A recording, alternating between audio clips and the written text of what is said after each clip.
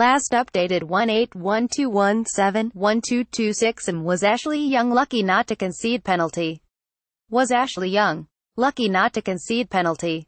Was Ashley Young lucky not to concede a penalty when appearing to barge James McClean in the box during Manchester United's narrow win over West Brom? With United leading 20 at the Hawthorns, Young was looking to usher the ball back to goalkeeper David De Gea.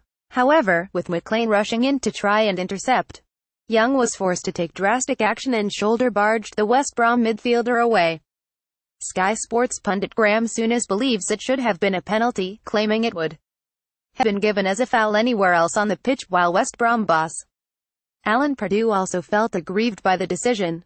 West Brom did go on to pull one back through Gareth Barry, but their comeback ultimately fell short, meaning it's now 15 league games without a win for Pardew's side. Watch the incident with Young and McClean in the video above.